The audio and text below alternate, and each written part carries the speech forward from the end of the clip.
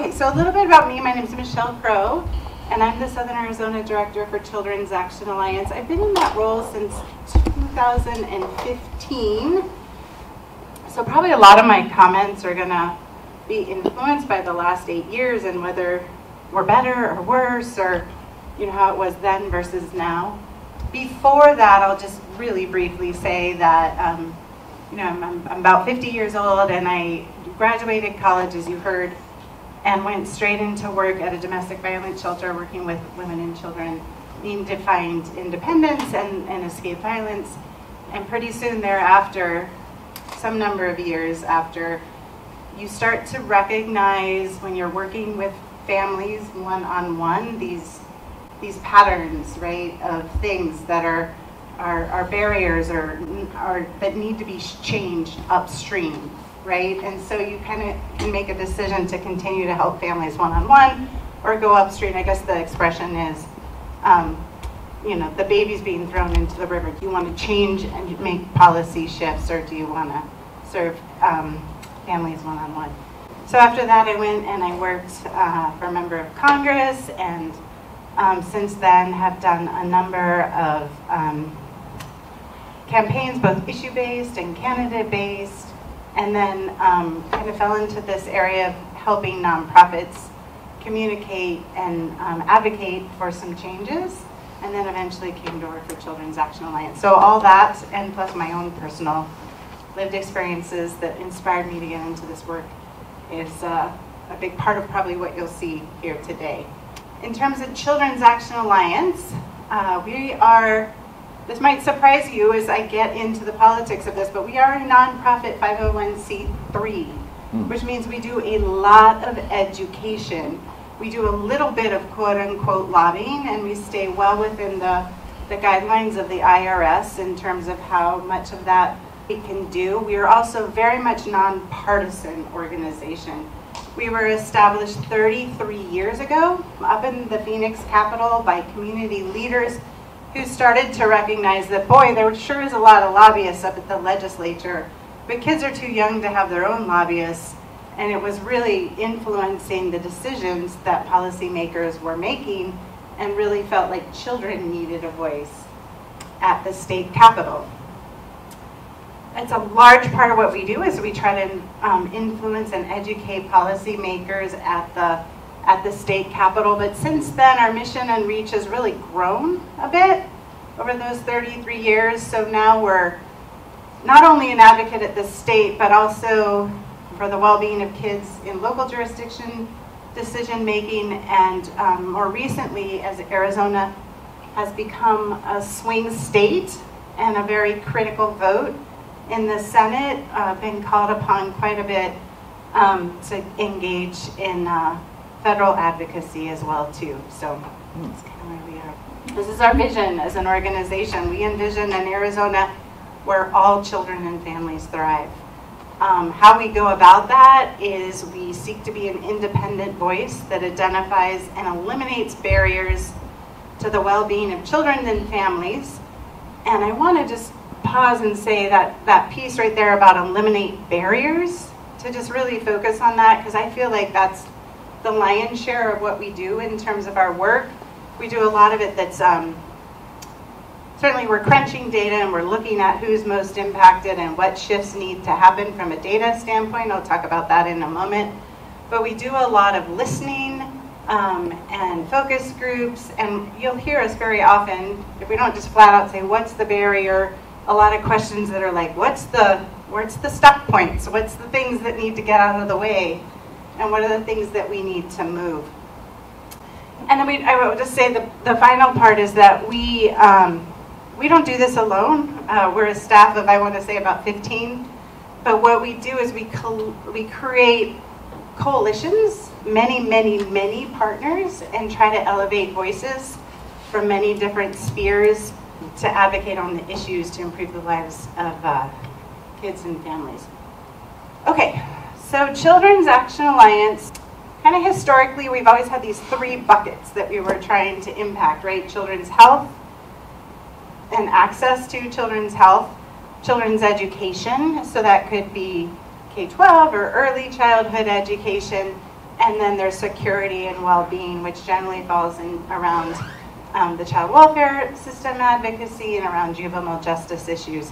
But overall, we basically work to create an Arizona where every child is safe, loved, and has access to quality education and affordable health care. And then there are, in 33 years, a lot of policy successes. So I'll be honest, this might get a little too wonky. Feel free to be like, okay, enough with the policy wonkiness, or tell me if you want more. But I just picked a few to kind of illustrate the impact of some of our work. By no means all of them, but these are some of the recent or the biggest ones. But Kids Care affordable health coverage now covers about 35,000 children today. Low-income working families. We were instrumental in establishing that in Arizona back in, I want to say it was like 1999. After the Great Recession, there was an enrollment freeze and it dwindled to almost zero. And then there was this absolute epic battle that was amazing legislative maneuvering that unfroze Kids Care right after I was hired. It was just really inspirational to watch how this organization did this. And I was part of mobilizing coalitions and voices from Southern Arizona to unfreeze Kids Care and reestablish it again. And so today we have the Children's Health Insurance Program, which is known as Kids Care here in Arizona. The federal government, as you may or may not know, deployed a lot of funding throughout the pandemic. And one of those was in the area of childcare, which was really on the edge before the pandemic, but certainly collapsing entirely during the pandemic.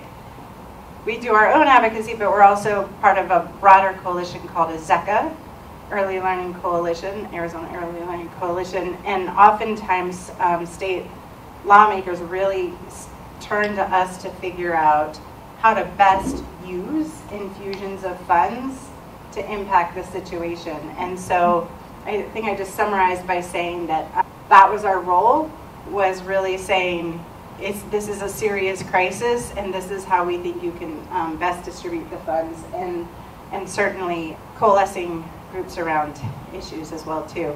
The other piece that we did legislatively a few years ago is we want to not only have adequate child care opportunities for kids in Arizona, but we want high quality early childhood education. The research is very, very clear. The brain develops quickest and fastest in the first 3 years of life, 5 years of life, and the environment that you would want a child to be exploring in, that costs more, right? And so there's some bumps for if you are on that quality first and improvement system. We've done a ton of work around increasing financial supports and to transition foster age youth during the Great Recession of 2008, 2009.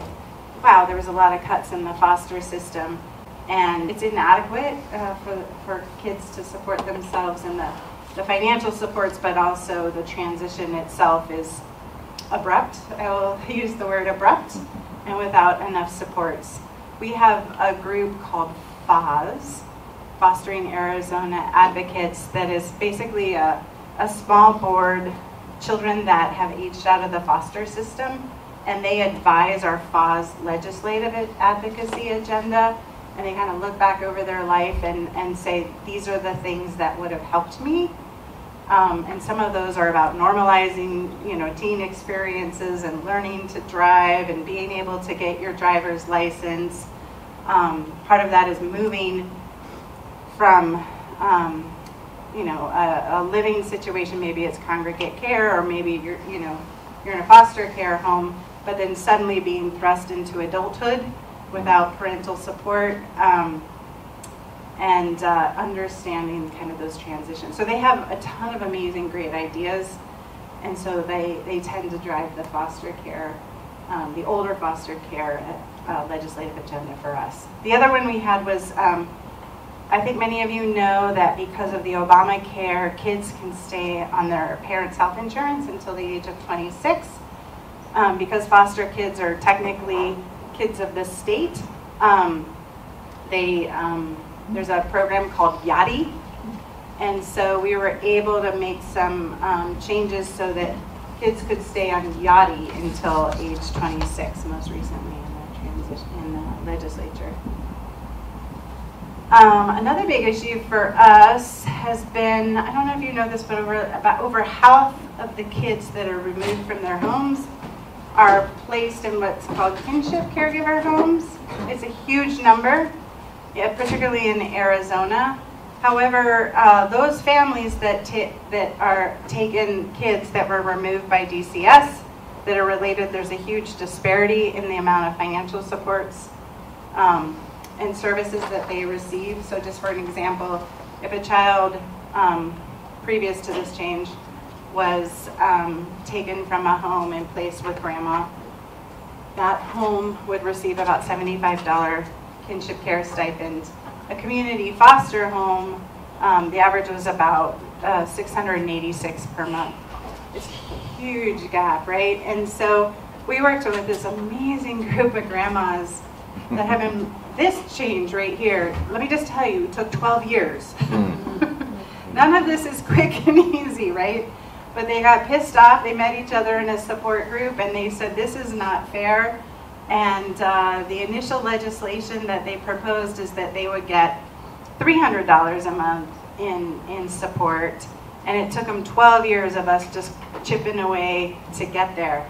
So this last legislative session, with ASGA's help, we were able to finally reach that $300. It's still not the same, but the other angle we're coming at this we're making it easier for family members to become licensed, right? So if you think about it, if you're going to become a foster parent, it's before the child's with you, and you go through this training program and you get licensed, and all this is in place beforehand. Oftentimes for half of the families, the kinship families, this is a 3 a.m. phone call. You're suddenly, maybe you're living in a community that doesn't allow you to have kids, right?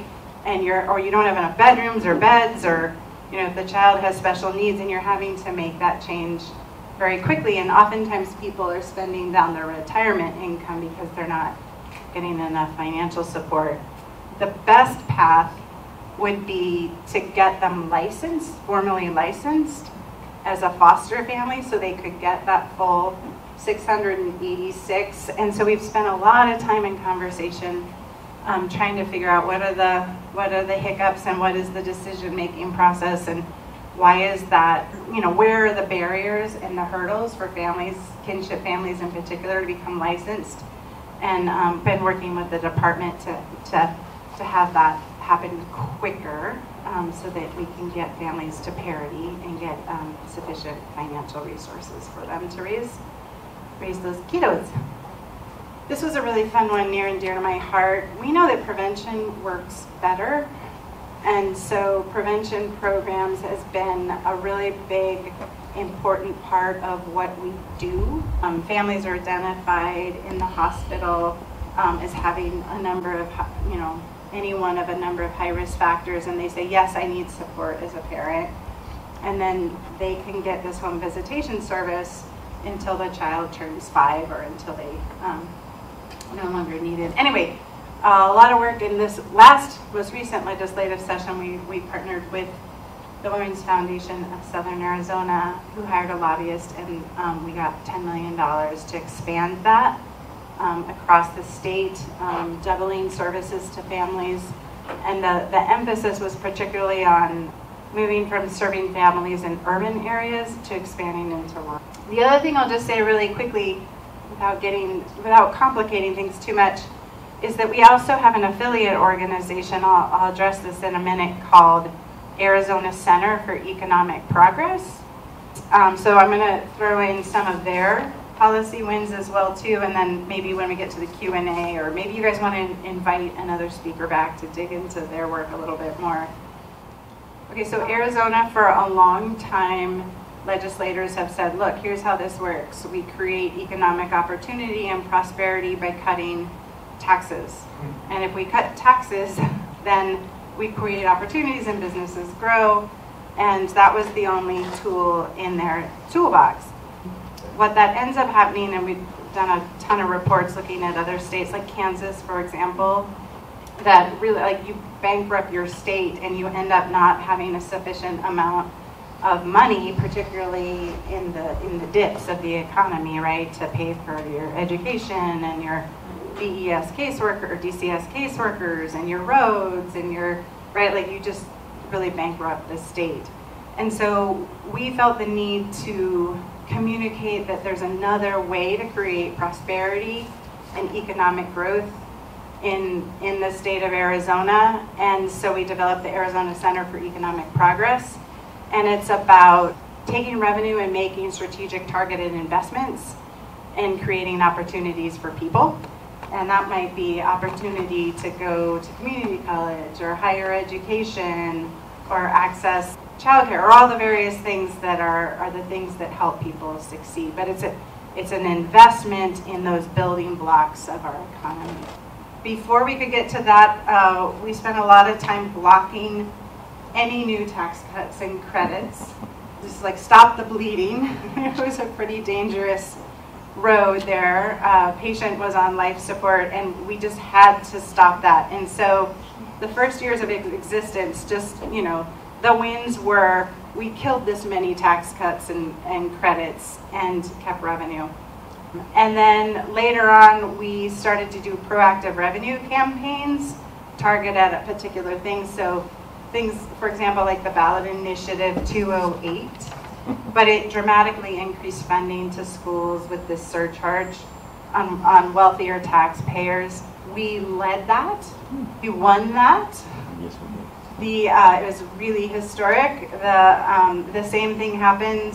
We did not fare well in the Supreme Court, which our governor appointed many members to the Supreme Court. The same thing happened with the flat tax. The previous governor went a different direction and lowered taxes to 2.5% across the board. We're quite concerned, as many people are predicting, that we'll head into an economic slowdown or recession, hopefully not, but that we're going to run into a circumstance that was very similar to 2008, 2009 in terms of just really drastic, difficult decisions that actually, frankly, can I just say, make things more expensive, right? Thanks. Right, so, you know, like removing kids from homes is much more expensive than just creating healthy environments. So everything that is a sort of a knee-jerk reaction to a dropping revenue is not actually saving the state money in the long run. But here, essentially, Children's Action Alliance, we believe healthcare should be accessible, affordable, and accountable, right? It's public funds that we're primarily working with, bolsters, you know, kids and families' well-being and the economy, and improves their financial prospects for years to come. So, for example, kids do better in school. They're more likely to graduate from high school. They earn more as adults and have healthier babies than their peers that do not have health coverage as children. So we feel it's important to do all of the above. And you'll see these themes of policy recommendations that we can do to make it more affordable, more accessible, and more accountable often in our policy work. But first, let me just give you, I tried to do this in each of the 3 bucket areas, just fast facts that you might find interesting. Nationally, and again, I just want to say this, particularly in the healthcare portion of my presentation, this is pre-pandemic numbers. This is 2019 numbers. It would be too complicated to try to talk about what happened during the pandemic, so I'm just going to rely on pre-pandemic numbers. But nationally, 5.2% of all children are uninsured, and that is the impetus to way back when Senator Hillary Clinton and I want to say it was Orrin Hatch created the Children's Health Insurance Program in the 90s. And what was interesting, this isn't necessarily the case in our state, but it was really just like a no-brainer. It was a bipartisan. It was not controversial. Both parties overwhelmingly vote for reauthorizations of children's health insurance. The goal is to get to 100% of kids having health insurance. In Arizona, 9.2% of all children in Arizona are uninsured. So we trail the national average. We're fourth worst in all the states if we include DC. If you want a new actual raw number, we're chasing 161 kids in Arizona that don't have health coverage and trying to find a means. We did really, really well. We reached a record low in 2016, both nationally and within Arizona, but since then it has increased significantly. I also want to take a moment to say that a lot of what we do is disaggregate data to see which community populations are most impacted and where the disparities are. So we will take all those numbers and we will look at the uninsured rate by race and ethnicity. And as you can see by the breakdown, here's a couple interesting pieces as well too. American Indian, Alaska Native, this is in Arizona. 1 in 4 in Arizona are uninsured. And we also just want to reiterate that health care delivered through IHS is not insurance. It's health care. It's a federal system that is chronically underfunded. And that also needs to be remedied, and we advocate for that as well too. But there is a saying that if you're going to get sick and use IHS, you want to do it before July because generally they've used up all the monies. And so we encourage all members to also see if they're eligible for Medicaid and or kids care because oftentimes they're not on the reservation, they're not nearby an Indian health center, or as more and more tribes take over the delivery of those healthcare services.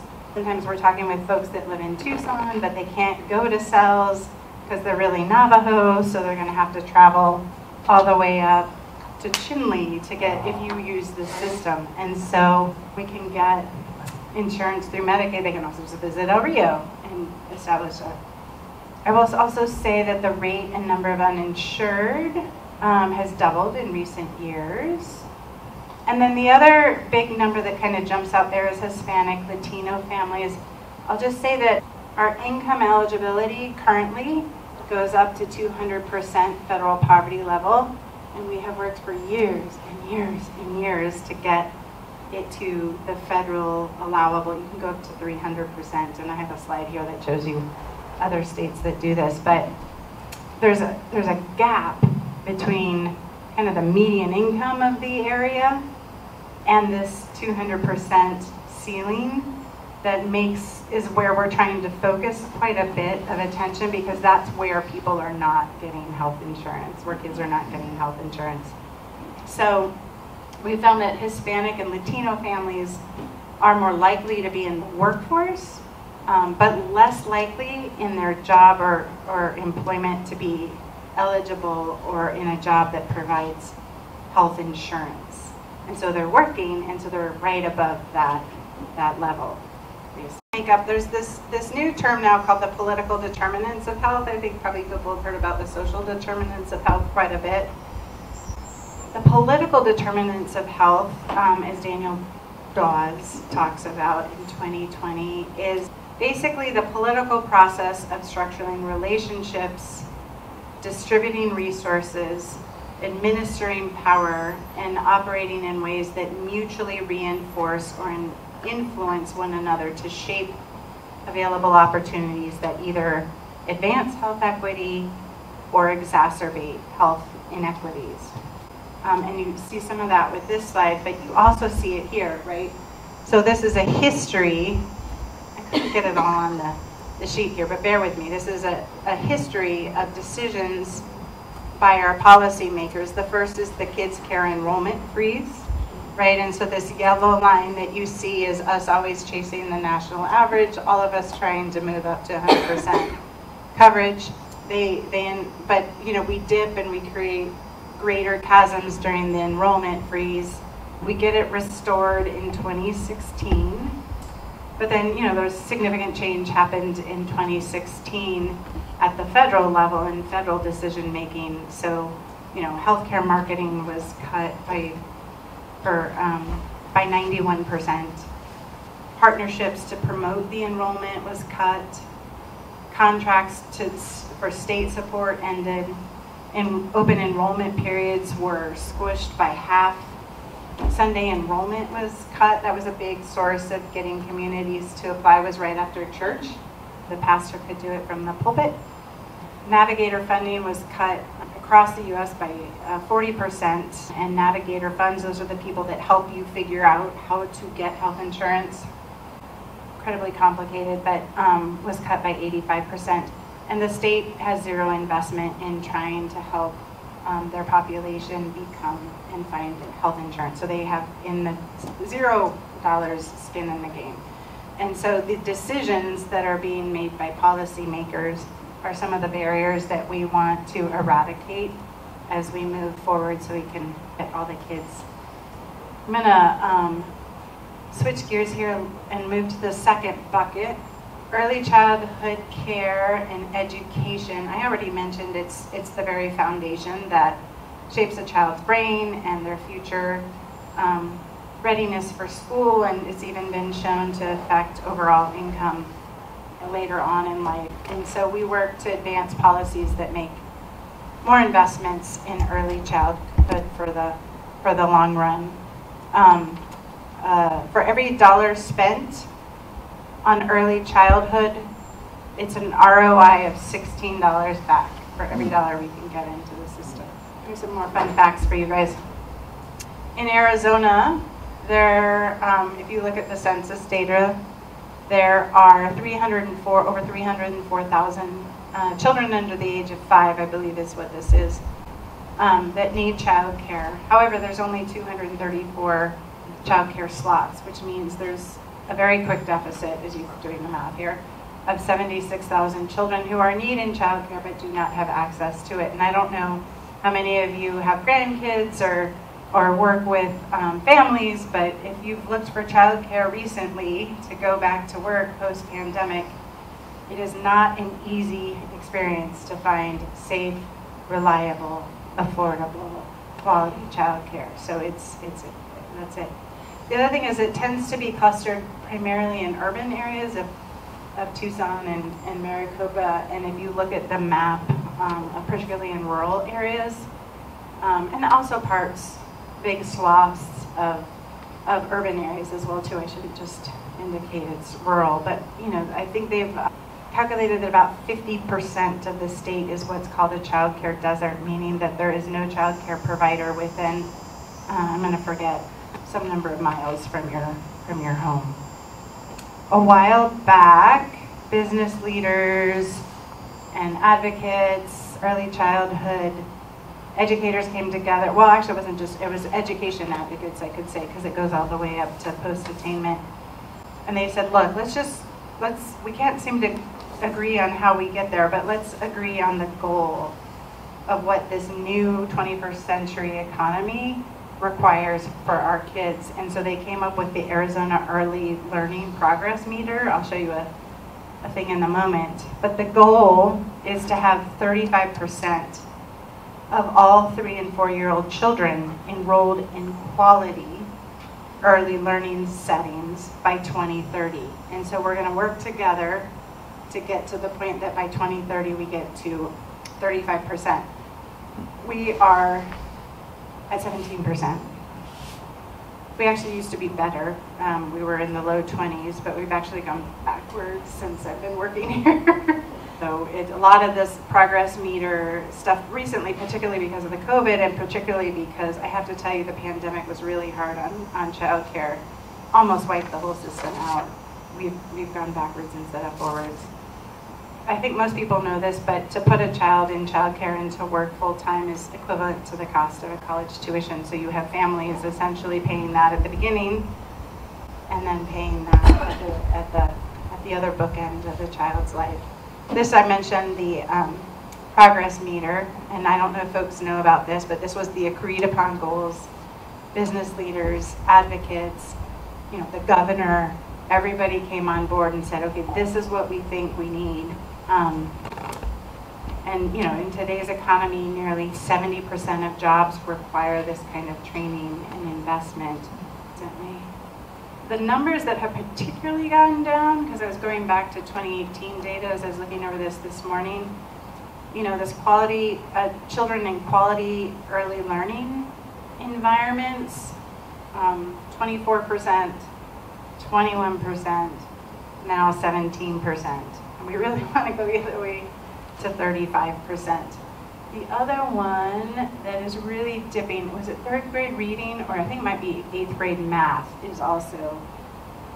This is an interesting graph that I wanted to talk about, like when we're working with providers and we're working with families and we're looking at, okay, where are the stuck points?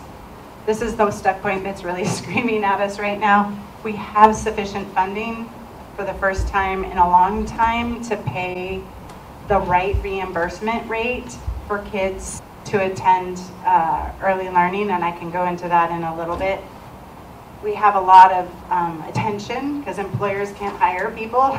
The primary care workers, generally women, left the workforce in droves during the pandemic, and it's really hampering our economy. So we like to say childcare is the work that makes the economy work, right, for families.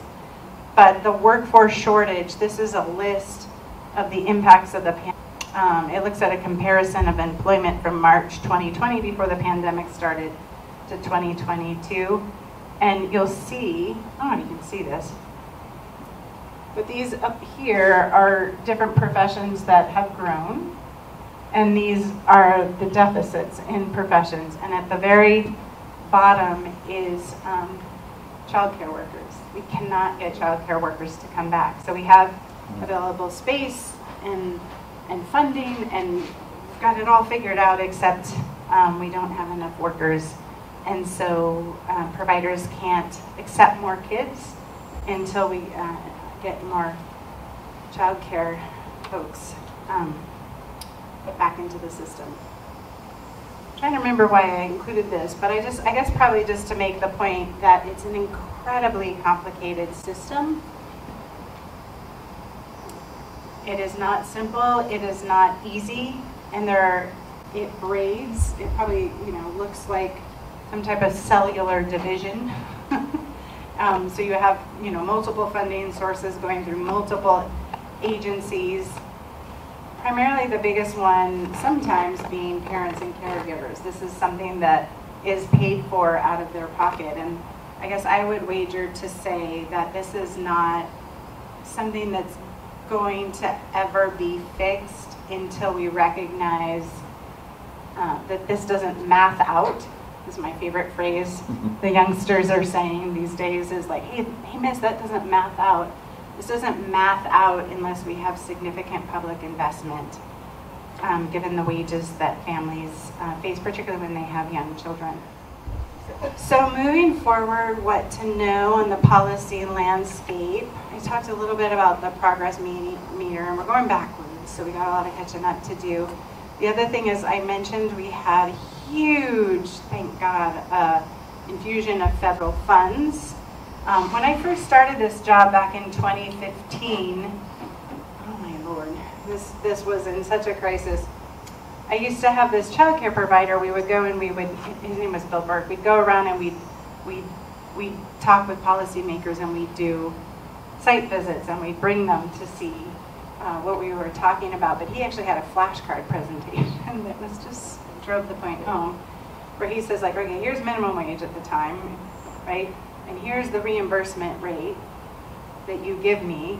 And so if you can, let me quickly do the math for you, that there's a huge deficit here, right? Like, by law, I have to pay this. My employees are really worth this. And particularly now, to incentivize employees to come back, we have to pay higher and start to include health insurance and all that kind of stuff. But at the time, if you were just doing the calculations by minimum wage, which is not certainly what they're worth, and then what the state reimbursed childcare providers, it just didn't map out.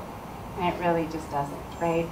So for example, how it works with public funding is they go out, and every 2 years they do a market rate survey, and they find out how much it costs in all the various areas of Arizona.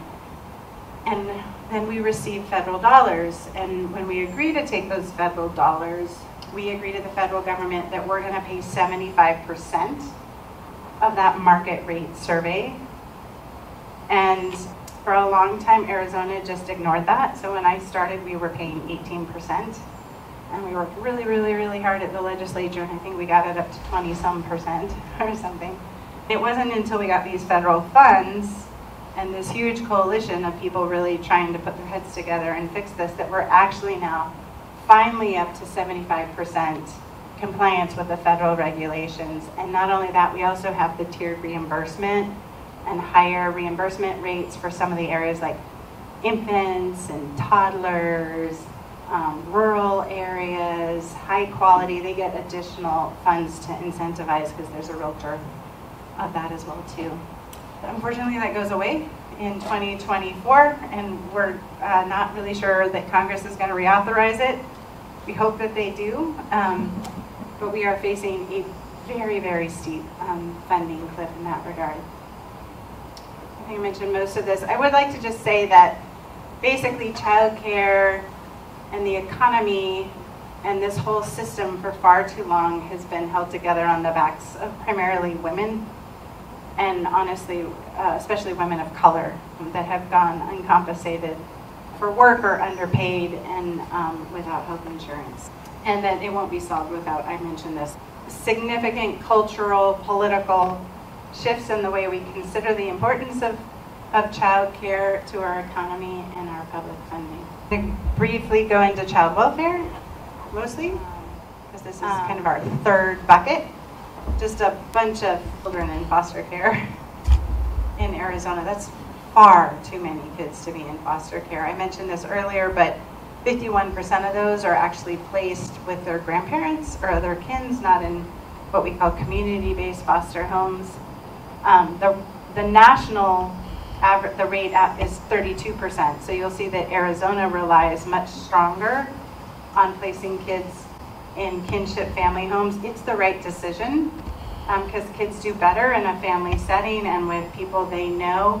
However, we don't yet have appropriate financial and wraparound supports for those 51%. And so the same child could receive zero support here, right, or very little support here, be removed and put in a foster care home and receive a much higher support. Anyway, I could go on and on about this. And it's the same child, right? It's just all in where they're placed.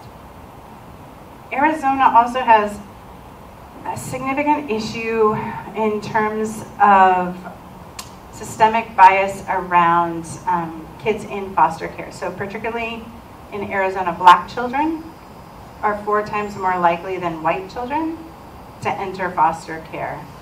The other thing that I'll just say is that, I don't know if you guys know this, but neglect is the highest reason for system involvement. Not physical abuse or sexual abuse, but neglect. And I have a slide to talk about that in a moment. But just to dig into a little bit about, overwhelmingly system involvement is due to reports of neglect, not physical or sexual abuse. The hotline, the crisis hotline, receives over 150,000 calls every year. The vast majority, as you can see from this, are neglect that they're sorting through, or reports of neglect. And of those children that enter foster care, so this is just the actual, this number of above 90% of the calls in Arizona. Arizona's blue, and then orange is the U.S. average. And of those kids that enter foster care, neglect is cited as the reason 87% of the time. 87% of the time. So who is impacted the most by the child welfare system? Part of it is sort of like, what is the proportion of the population here in Arizona, split between Latino and Caucasian to a large degree. But for example, if you look, blue is the foster care population. I also included on this chart what is their overall share of the Arizona population. When you look at this, the Black families here, they're disproportionately involved in the child welfare system compared to their share of the population. And so policed in kind of an over-policed community in a lot of ways. Particularly in Maricopa County, there was, and generally I would say in Pima as well too, but Maricopa there was a particular sort of earth-shattering study that has been the subject of many, many news articles. Looking at the cumulative risk of the system that we've created, that contact by age 18 impact of the system grows exponentially, right? So children in Maricopa County have the greatest risk among 20 largest metro areas in the US of being sent into foster care and having their parents' legal rights terminated. So by age 18, 4 out of every 10 children in Maricopa County will at one time in their life be part of an investigation. And then for Black children in Maricopa, that number is more than 6 out of 10. It's really, it's startling. It's really, it's a call to action. People should be up in arms about this. Moving forward, there's some themes in trying to rethink and reimagine the child welfare system from being one of child protection, child welfare, and turning into a more encompassing child well-being system, right? So those 3 components are around the trauma of family separation, the poverty-related neglect, and community co-design. So first I'll just talk a little bit about the family separation and the trauma that occurs when that happens. They've done research, and it's very clear. Children generally suffer worse outcomes when they've been removed from a home than if they were allowed to remain in marginal homes. They've done studies of similarly situated children, those with social service involvement, intense supports with social service involvement, facing possible removal, and then children who were there, in fact, removed and placed in other homes. And those that were removed have 2 to 3 times higher delinquency rates. I have all the academic citations for these, but you probably don't list all that. They have higher teen birth rates. They have lower earnings as adults. They're 2 to 3 more times more likely to enter the criminal justice system as adults. They're twice as likely to have learning disabilities and developmental delays. They're 6 times more likely to have behavioral problems. As adults, they're more likely to have substance abuse, related disorders, psychotic or bipolar disorders, and depression, anxiety disorders. And as adults, have arrest rates 2 to 3 times higher and are more likely to have criminal convictions for violent offenses. So again, research is clear. The outcomes are generally better if we can provide services and supports and help children remain in families of origin. And then if that is not the case, the outcomes are far better when children are placed with kin and placed with their siblings in a home-based setting. And certainly congregate care is not generally good outcomes for kids. There's been a ton of research lately looking at, because obviously the vast number of reports in kids entering child welfare system is due to poverty. And so the relationship between poverty, and so this was researched by the Morrison Institute of Public Policy, a report that came out. I mean, sometimes when you're looking at some of these situations, it's very hard to distinguish between neglect and poverty, right? And what does that family and what does that intervention need? Does the child need to be removed from the home, or do we need to build adequate safety supports and case management supports and parent aid instead of removing a child from the home? So this was just a quote from the Morrison Institute. Policymakers and research must ask, is the child not eating enough because the parent is negligent, or because the family doesn't have enough money to buy food? The effort to protect children cannot include families or punishing families for being poor. And the other thing that we see, I think we knew this just sort of anecdotally talking with families, but Chapin Hill finally did very formal research around the opposite is true, that if you can make political decisions around safety net supports and financial supports, you can actually lower system involvement. And so this was one of my favorites. So when family economic security is addressed through fiscal supports, neglect and child welfare involvement decreases, and they've shown this. So for example, to be more specific, a $1 increase in the minimum wage is associated with a 10.9% decline in neglect reports involving young children. When you have a state that has more generous food stamp benefits, it leads to fewer reports of child maltreatment and less use of foster care. The earned income tax credit and child tax credits are also associated with reductions in child maltreatment reports, as well as the state earned income tax, which is provided in 29 states on top of the federal CLIP credit, which our governor also just proposed in her State of the State and budget release that she would also like to make Arizona number 30. So excited about that. The third piece, sort of looking forward to having better outcomes for kids, is that it's been, I don't know, we've discovered that co-design, which is a methodology that includes people with relevant lived experience as equal partners with the professionals in conceptualizing design and development of the new system, is what would create a better system. So for example, the work that we do with FAAS, Fostering Arizona Advocates of Kids that have aged out of foster care, is a good example of system co-design. There's also a broader collaborative, of which my colleague Molly, who's the Child Welfare Director, Policy Director here in Arizona, called Thriving Families, Safer Children Initiative. So I'm running out of time. What time am I supposed to stop? Anytime. How long does your, is there? About an hour, about an hour. We've been at it just about an hour, so. Oh, I know, but how long does your meeting go? Until you're finished. Well, that sounds awful. It sounds like you. Well, you might go to question and answer.